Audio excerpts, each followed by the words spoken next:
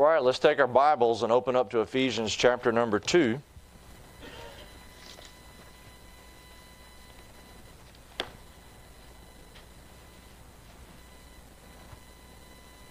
Ephesians chapter number 2.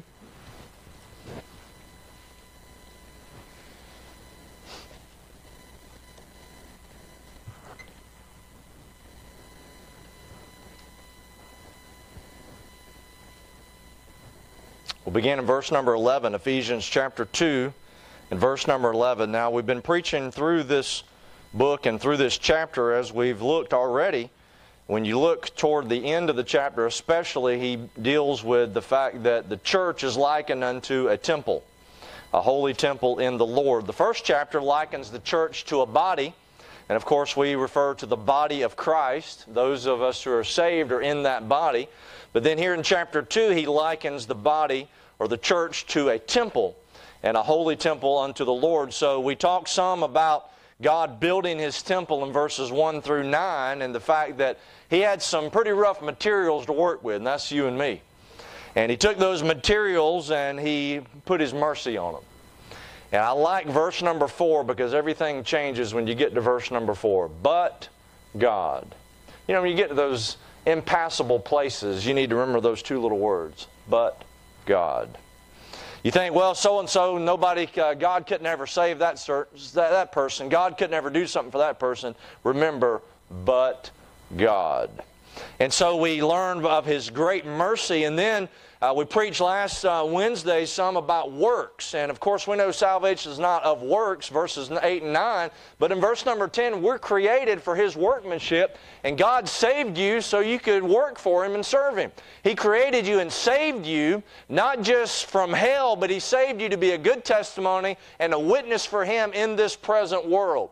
There's something for us to do. We are to live a life that is pleasing unto Him.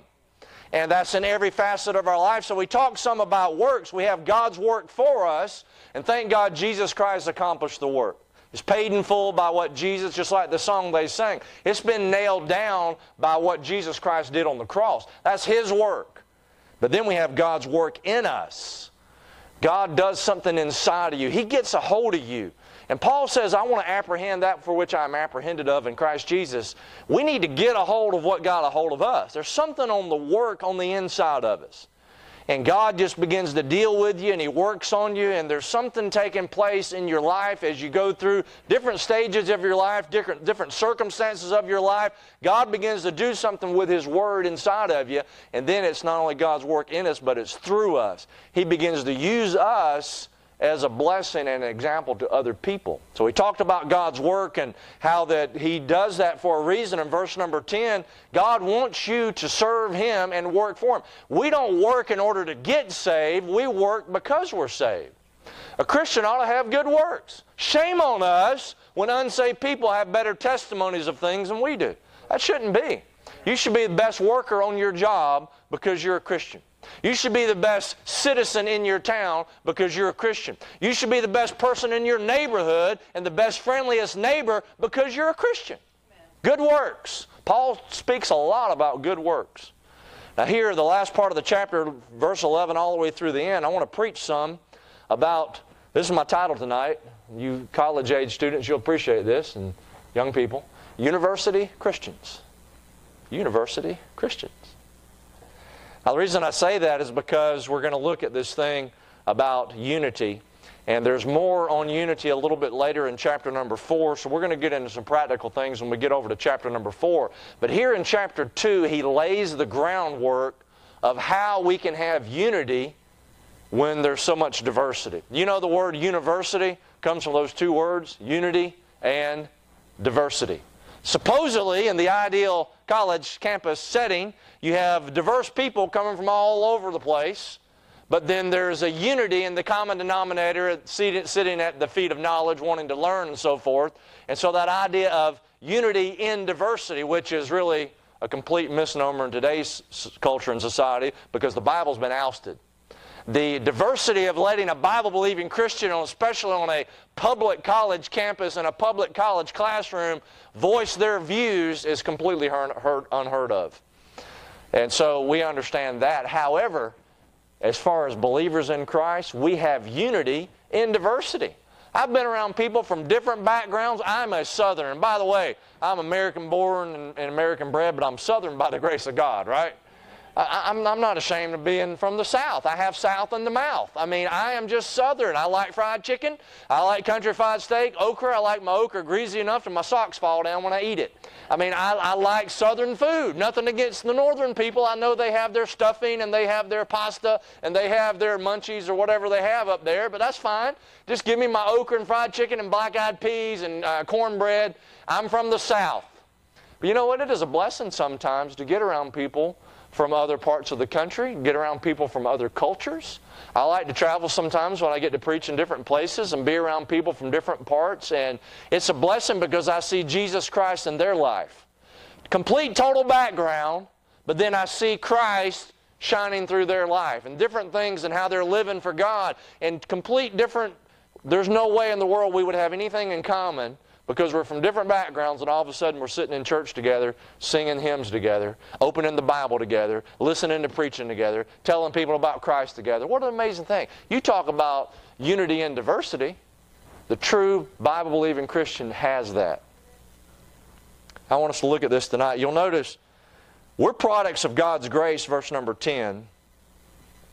Obviously, we're His workmanship. Then we're partners with Israel, verses 14 through 18. We're people of God, verse number 19, and then we're pillars of the temple, verses 20 to 22. University Christians. First of all, let's look at 11 to 13. Wherefore remember that ye being in time past Gentiles in the flesh, who are called uncircumcision by that which is called the circumcision in the flesh, made by hands, that at that time you were without Christ, being aliens from the commonwealth of Israel, and strangers from the covenants of promise, having no hope, and without God in the world.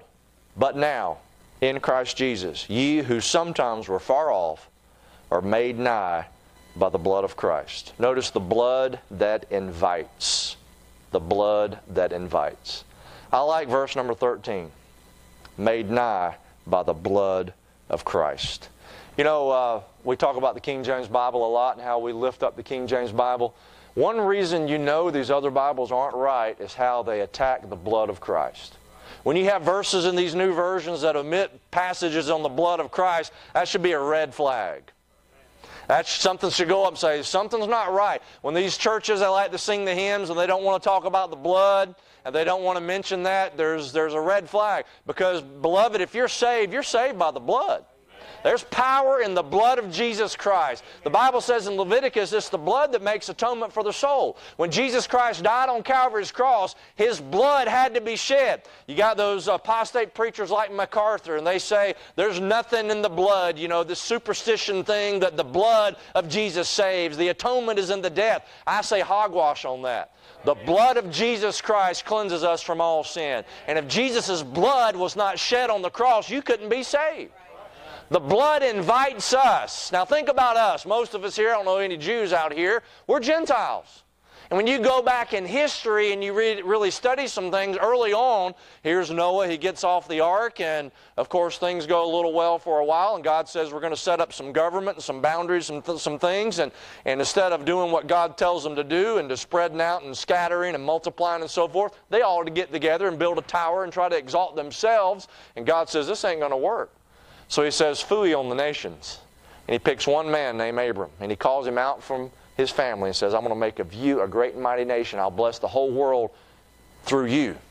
And He specifically deals with Abraham, Isaac, and Jacob and gives them. The storyline from the Bible changes there out. It goes from nations to one individual, Abraham, Isaac, and Jacob. Salvation is of the Jews. What about the Gentiles? We are referred to by the Jews as dogs. Even the Syrophoenician woman, a Gentile, when she came to Christ begging for Him to heal her daughter of the vexed devil that she had, He says, is it meet to take the children's bread and give it to dogs? Looking at her.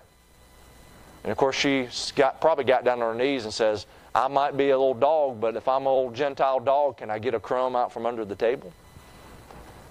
And she kind of pulled him out of his dispensation for a minute, and he said, okay. And he said, your faith is great, and of course He healed her daughter. But that's what we are, Gentiles. If you go back and study your history and you think, oh, I'm proud to be an American and proud to be a Southerner and like all this kind of stuff, You go back, I guarantee you, I don't care what family tree you come out of, we can find some moss growing on the wrong side of the tree somewhere. Amen. And you look at our ancestors and you go back and study some things, you're going to find cannibals, you're going to find brutal people, you're going to find some people that have not always been so nice. So what are you and what am I? A lot of us are mutts. That's what we are. Now you think about Gentiles, you think about the pagan religions of this world, that was our background. And here he says in verse number 11, notice some things. We were uncircumcised. Verse number 11. Notice we were also unwelcomed. Verse number 12, without Christ, being aliens. So you believe in aliens? Yeah, verse number 12. There's aliens among us. Hey, before you were saved, you were an alien. You were an outsider. Now, obviously, verse number 12, he's dealing with the commonwealth of Israel. So we were outside of that covenant, so those covenants of promise that were given to Abraham, Isaac, and Jacob. Notice having no hope and without God in the world. We were unwelcome, we were uncircumcised, we were unrelated, unhopeful. Look at that, verse 12. Without, he said, having no hope. That's probably one of the worst words in the English language would be hopeless. You ever gotten into a situation is you say it's hopeless? Maybe you're just in some of you ladies working on a recipe, or even guys, you're trying to cook something like me, and you forget an ingredient. And, if it's not toast or eggs, I pretty much can't cook it. Throw something on the grill or whatever. But if you forget something, then finally you realize you done gone too far and it's hopeless. There's nothing you can do to remedy the situation. And it's just done. You're working on something, the thing's shot, the engine's blown, whatever. You're to a point, there's nothing that can be done. That was the idea. Before you were saved, you had no hope. And there is no hope in this world. Outside of Jesus Christ, there is no hope. And so when people try to grab a hold of things that they try to build themselves, I think of the environmentalist type of mentality. They're trying to find meaning in saving the environment. Don't use your hairspray, and the climate change is starting all these fires and starting all these hurricanes, and we're destroying ourselves, and we need to save the whales and the butterflies and everything else. It's almost like they're trying to find some meaning and purpose by saving an animal or something like that. I don't understand that. There's no hope. Without Jesus Christ, there's no hope. Yeah, let's say you do live a good life. Let's say you save some birds, and let's say you save a tree or whatever. And you save a tree, then you die, and I come along behind you and cut it down. I mean, that's your whole existence was for what? I mean, there's no hope in that. At the end of the day, without Jesus Christ, they die without Christ. They go to hell. There's no hope. Hopeless. Unhopeful. And then look in verse number 12 also. Without God. Ungodly. That's what it is. Ungodly. Godliness is not sinlessness. You can be godly or striving for godliness, and it doesn't mean that you don't have problems in your life, okay? It means that God, the Bible says in Psalm 10, the wicked, it says, God is not in all of his thoughts. He's not worshiping God in spirit and in truth. He's not thinking about God. He's not meditating on God.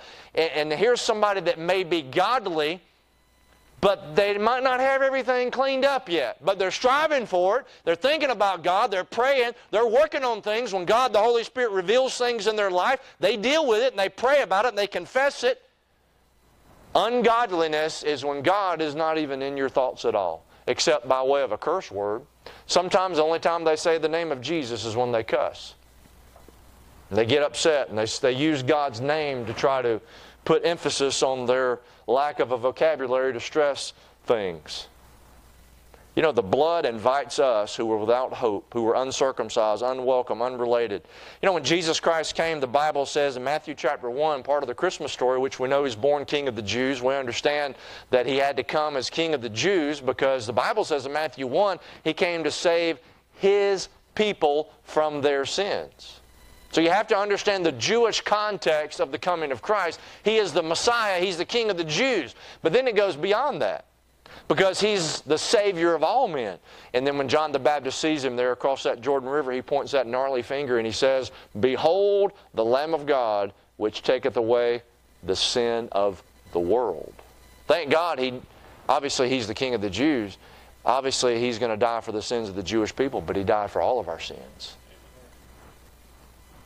The blood invites us. In the Old Testament, when you read about the Mosaic covenant, some of the stipulations in the law, it's pretty rough. The law came by Moses, but grace and truth came by Jesus Christ. Under that Old Testament law, when they came into the land of Canaan, they were to make no treaties and things like that with the inhabitants of the land. They were to be separate from those Gentiles.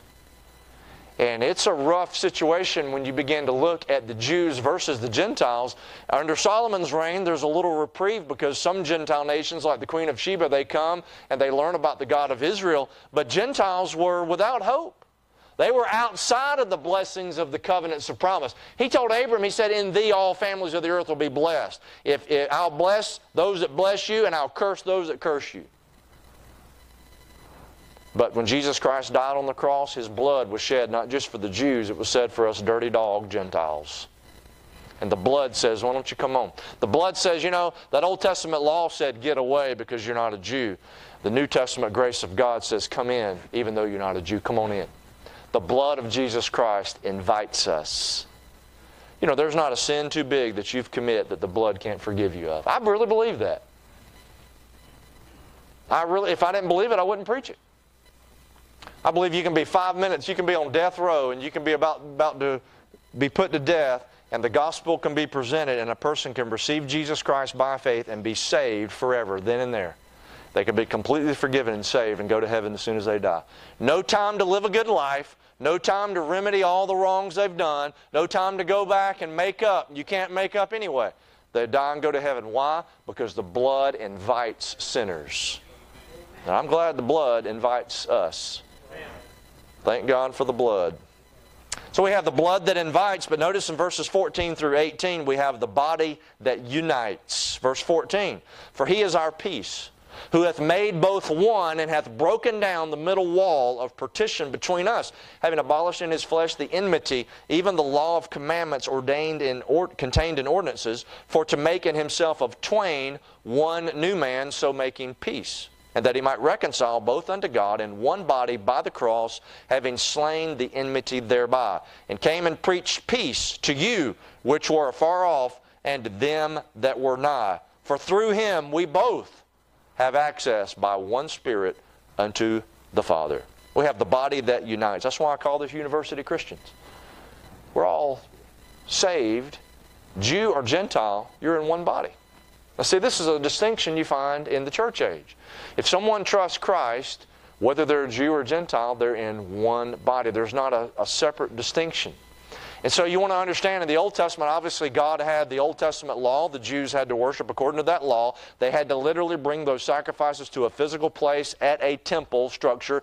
Gentiles were banned from coming into that temple structure. As a matter of fact, outside of Herod's temple, the archaeologists found an inscription that said this: no foreigner may enter within the barricade which surrounds the sanctuary and enclosure.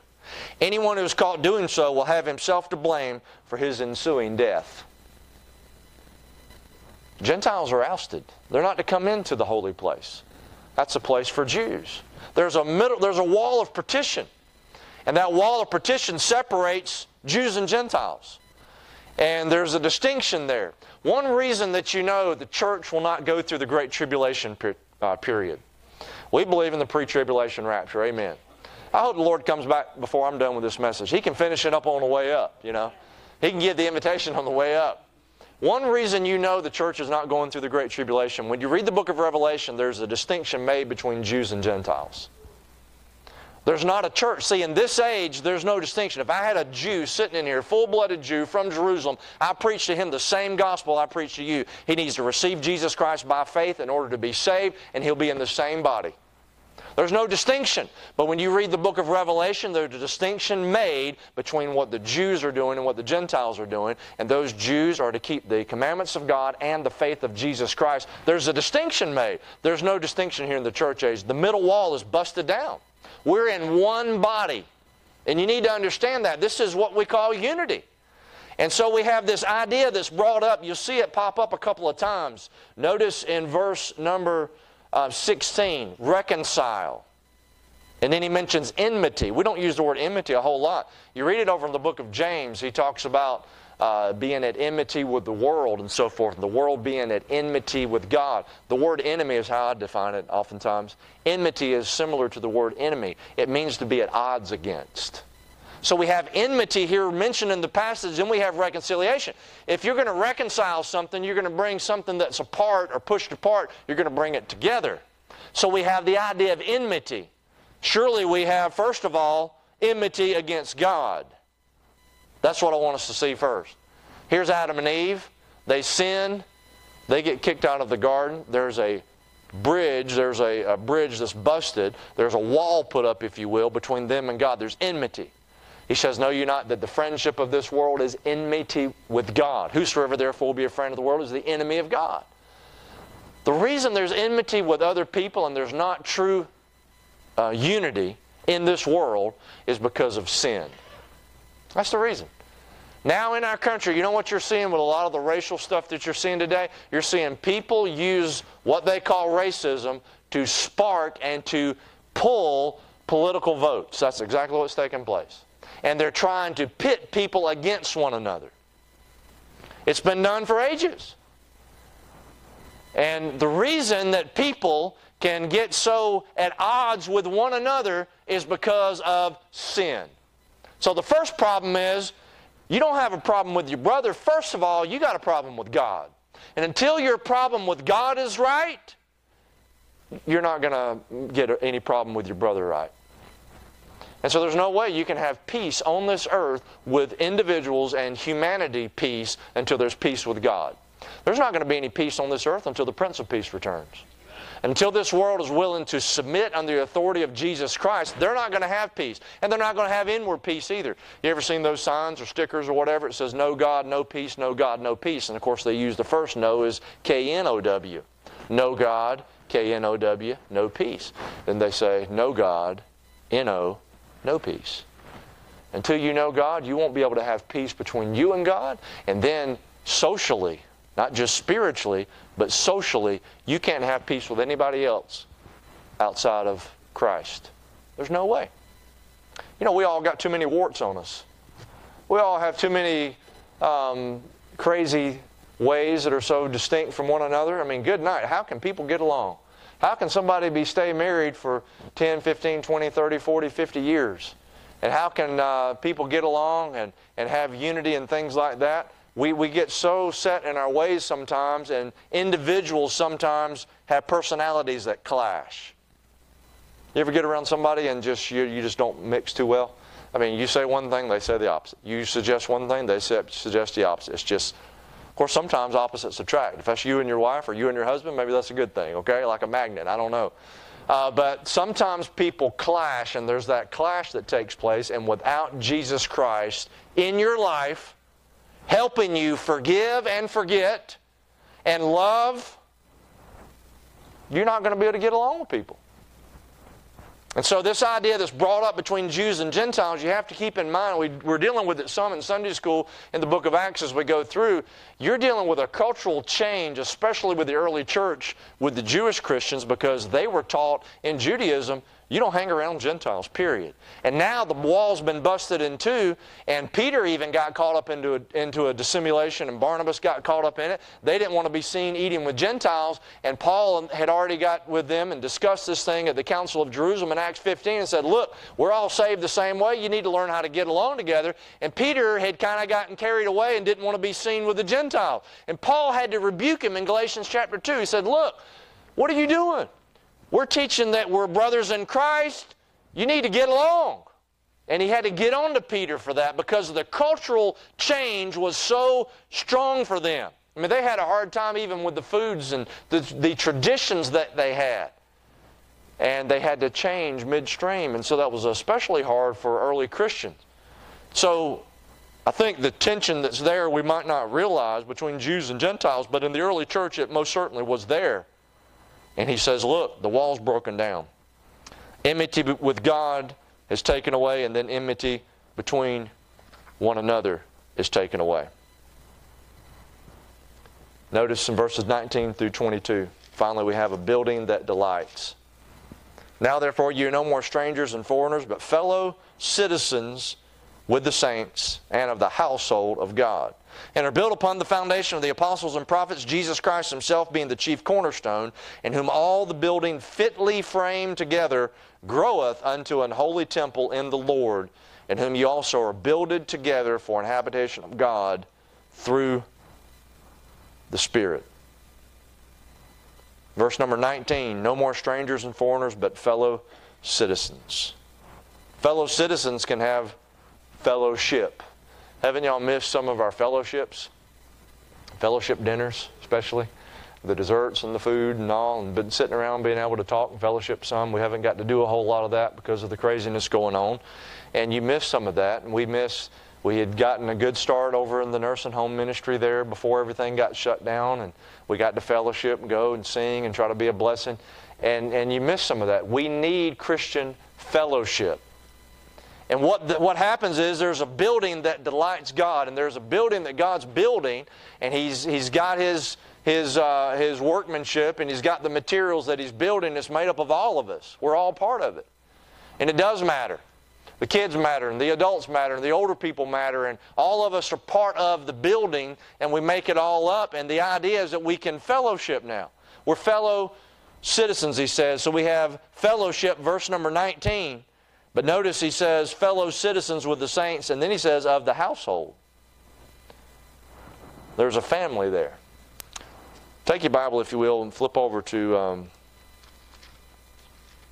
1 Timothy chapter 3.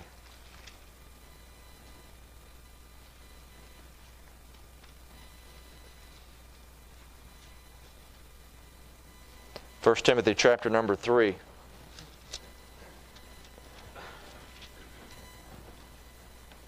You'll see this mentioned at the end of Ephesians as well. But 1 Timothy chapter number 3, look in verse number 14. These things write I unto thee, hoping to come unto thee shortly. But if I tarry long, that thou mayest know, in other words, I'm writing these things, that thou mayest know how thou oughtest to behave thyself in the house of God. Now, he's not talking about, little kids shouldn't run in the church building. They didn't have church buildings when this was written. So he's not talking about the physical structure. The house of God, you're looking at it. Look around. This is the house of God. This right here is building. This thing's going to burn up one day. I know we refer to the church building sometimes as the house of God. I'm not telling you to change your language and your nomenclature, but you need to understand, we make up the church. Calvary Baptist Church is people. It's not a structure. But look at the verse. Look what he says, that thou mayest know how thou oughtest to behave thyself in the house of God, which is the church of the living God, the pillar and ground of the truth. The thing that strikes me is this. If we are a family, then we have to learn how to behave ourselves.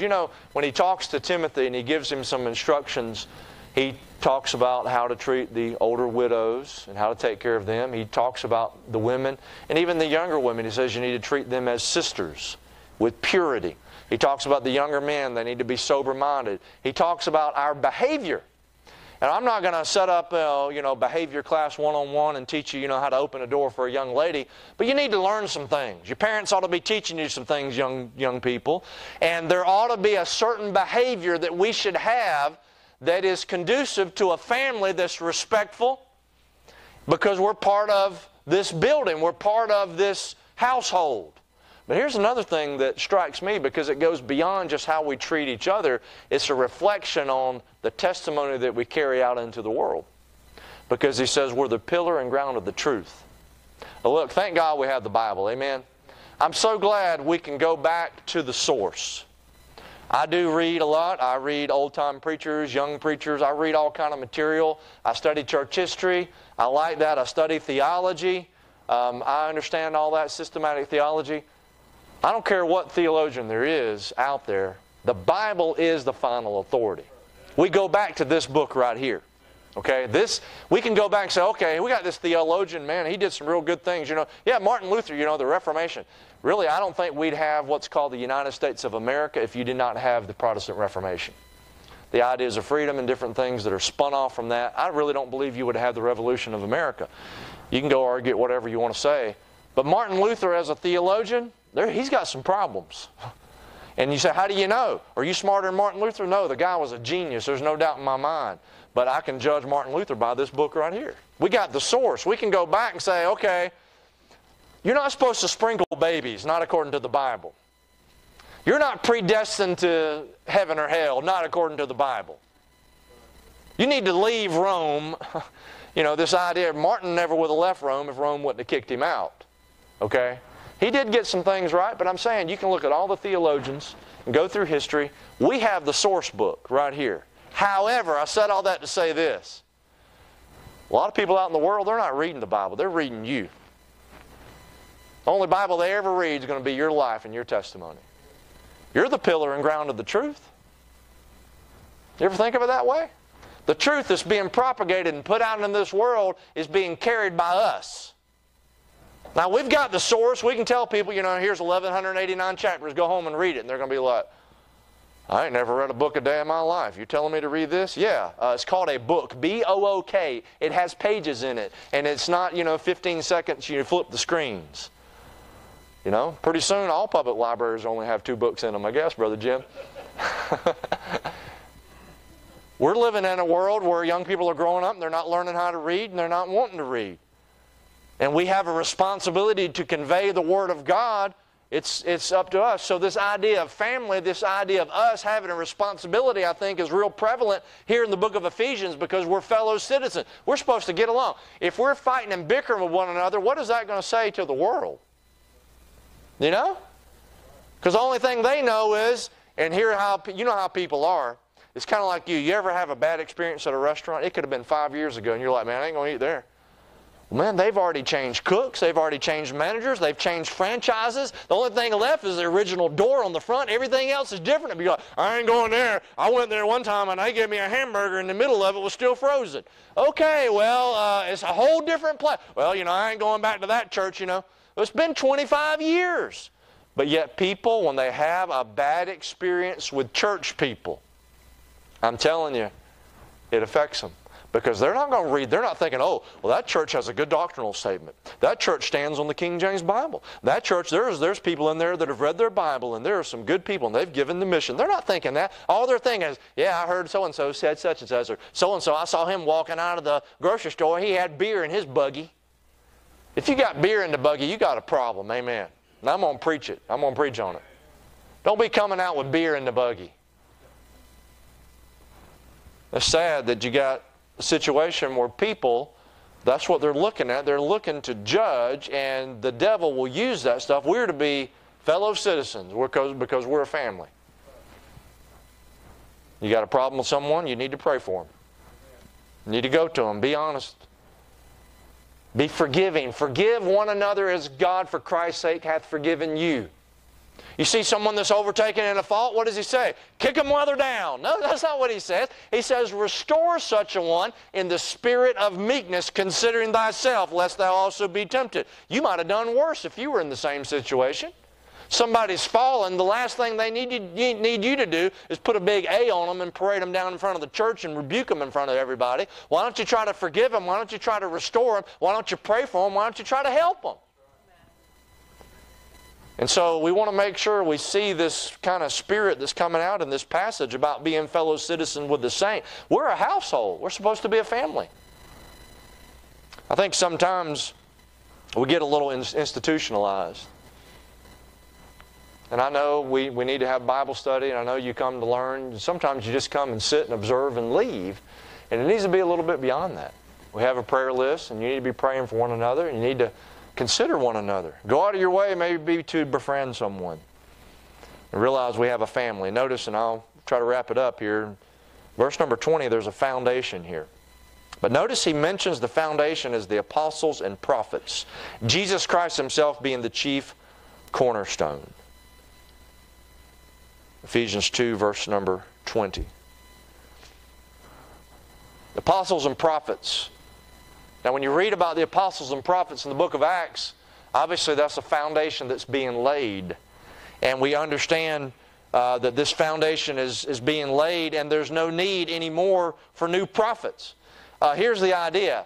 If these prophets are giving us something that's not in the Bible, we don't need to listen to them. If they're giving, these supposed prophets, if they're giving us something that's in the Bible, we don't need them anyway. So you see these churches and they say, church such and such incorporated, apostle so-and-so. What do you mean apostle so-and-so? He's not an apostle. Does he have the apostolic sign gifts? Is he raising people from the dead and casting out devils and healing people miraculously? No, he's not. He's not an apostle. He's a fraud, and he's not a prophet. And you hear this stuff all the time, and then you got Mormonism and different things like that, and Seventh-day Adventists, and they have these prophets. You ever notice how many times these prophets are women? I'm just saying. You read about Jezebel, the false prophetess over there in the book of Revelation. They seduce people. And this idea of somebody being a prophet, there's a foundation that's laid in the early church of apostles and prophets. And you see that in the book of Acts. Remember Philip the evangelist. He had 7 daughters that prophesied. The Bible's not complete at that point. Remember Agabus, he's a prophet, Acts chapter 11. He grabs a hold of Paul's girdle and says, "Thus saith the Holy Ghost, the man that has this girdle is going to go to Jerusalem and be arrested," and all this stuff. We have Acts 21, I think. We have different prophets in the book of Acts. That's the foundation. The Bible's not complete. They don't even have a completed New Testament at that point. That's the foundation. You read about those apostles there in the New Jerusalem, their names being on those foundations. So we have that foundation. But then it goes beyond that. Jesus Christ is the chief cornerstone, and thank God for that. But notice the building, there's a framework. Verse number 21, "In whom all the building fitly framed together groweth unto an holy temple."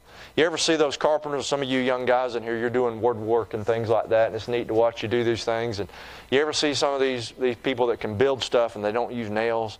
They take wood and they cut it and they have the old wood pegs where they can use the pegs and use the wood, and there's not a nail anywhere, kind of like the old temple and tabernacle and all that stuff. That's amazing to me.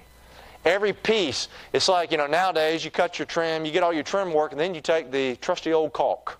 Right? And you take the caulk and you wet your finger and you put your caulk on, then you paint it, everything looks all like it's fit. It really didn't fit all that good. The caulk covered a lot of stuff up.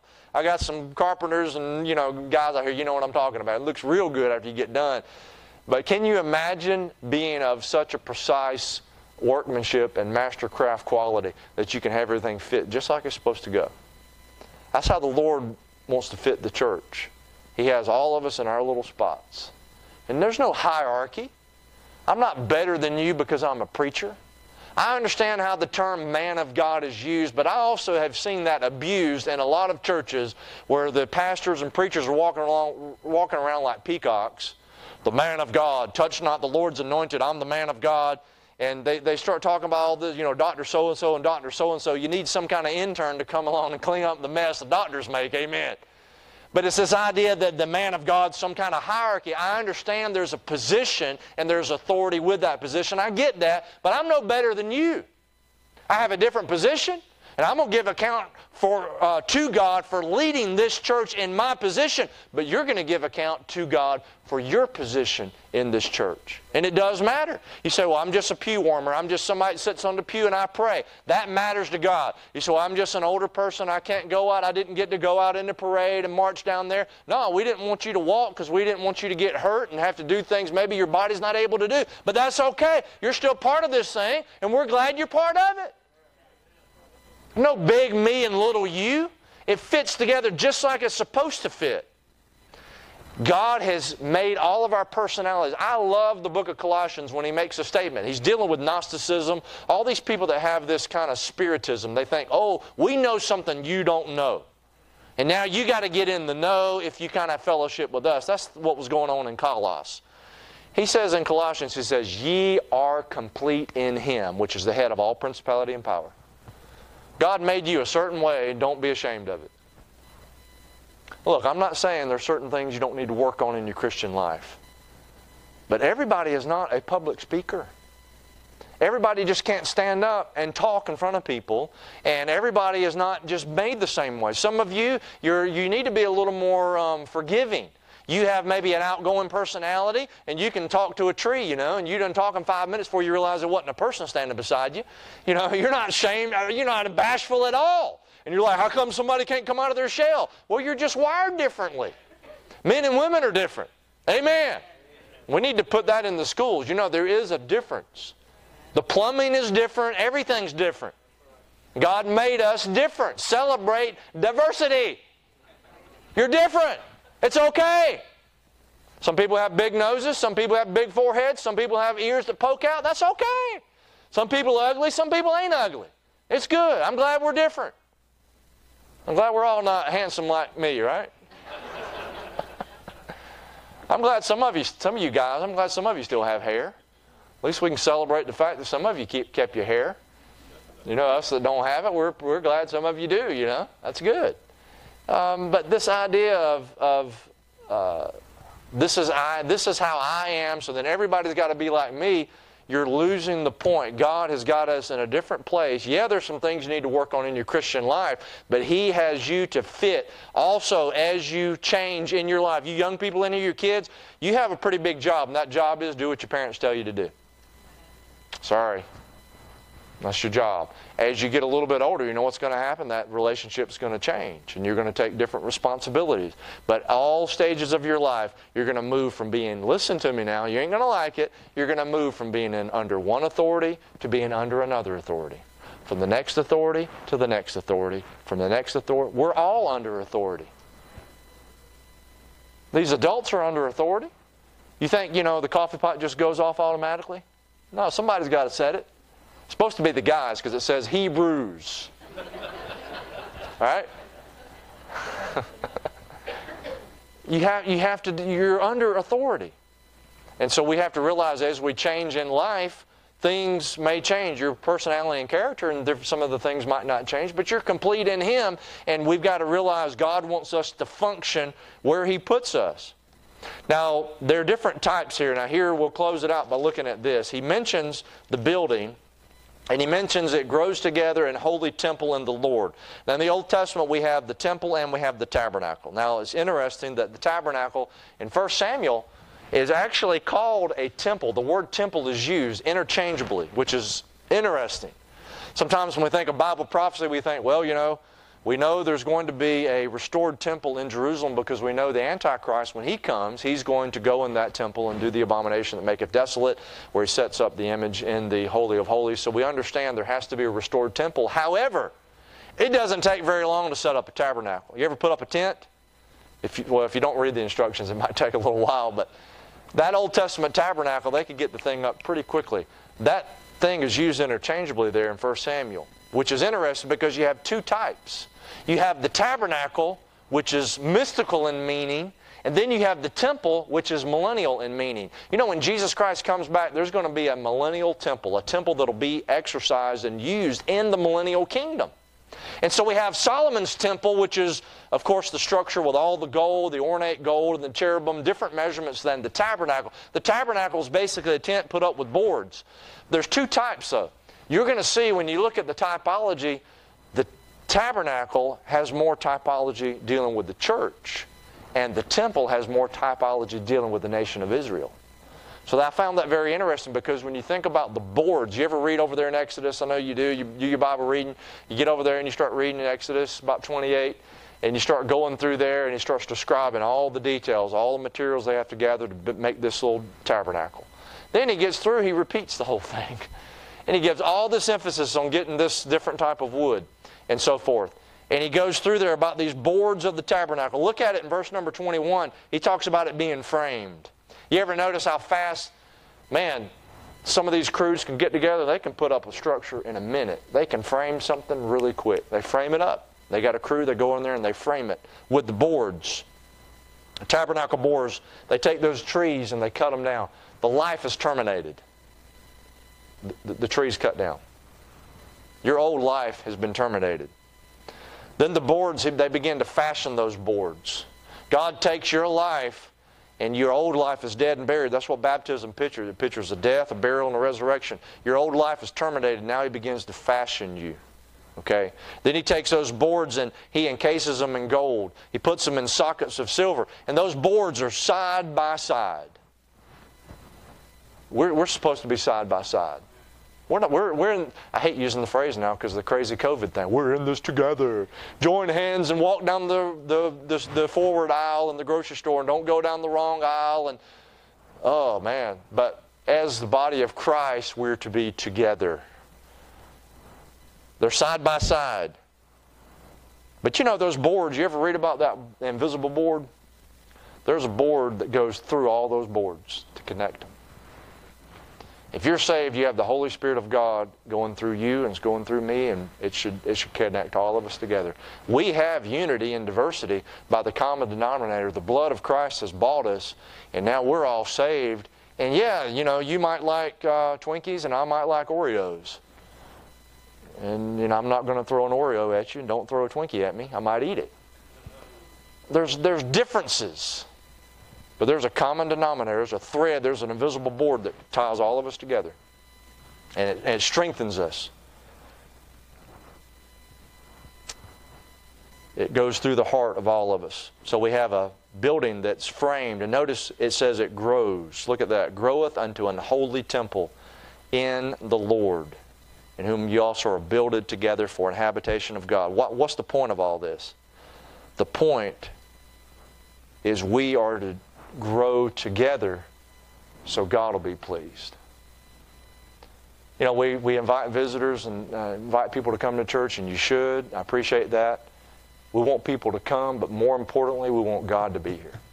We want the Lord to feel welcome among us. We don't want Him to feel like He's being pushed out and being pushed aside. If you're pushing Him out in your own life, when you come in here and we gather collectively, that's going to have an effect on all of us. It's going to have an effect on how you treat one another. It's interesting, the phrase in verse 22, the habitation of God, that's used in contrast really when you read about Babylon the Great in Revelation 18. It mentions Babylon the Great is a habitation of devils. And I don't want to get real weird, especially it's getting late and we're about to leave and you're going to go home and have nightmares. You ever go in a place, and I'm talking about the building, the structure, you walk in and it just feels weird? Am I the only one that happens to? You ever go somewhere? You ever been in a church and it feels weird? Maybe in a church service with people in there. And you're like, man, I think I'm out of place. Something ain't right. Or you ever been somewhere and there's just what we would call a bad spirit. There's something else present there. And the Bible teaches there are things in the unseen world that affect we have a spirit. Now we are conscious of ourselves because of our body, but we have a spirit. You can be affected by those things. Mainly through the eye gate and through the ear gate, but you can sometimes feel that pressure. And here the contrast is that we want to be a habitation of God. Our body is the temple of the Holy Ghost which we have of God. Collectively, as we come together and collectively as we unite in our unity of serving Christ, we want God to dwell among us and be pleased to dwell among us, instead of the contrary idea of being a habitation of devils and unclean spirits like the wickedness out in our world. The basis of our unity is Christ's blood, His body, and His building. In verse 21, the key is we grow together. I don't have it all figured out yet, and I don't think you do either, but the idea is that we are a body, we are a building, and we are to grow together. And I'm glad we can have unity in diversity, and that unity is the blood of Jesus Christ. And thank God that we can set aside some of the petty differences. Now, if it's a doctrinal thing, obviously Paul said, mark those that cause division among you. I mean, there comes a line you have to draw in the sand and say, well, I can't go any further. But it's a blessing to have brothers and sisters in Christ that we can partner with and say, hey, we're trying to serve the Lord together, and it's all because of Jesus. Amen? Amen. Let's all stand and be dismissed in prayer.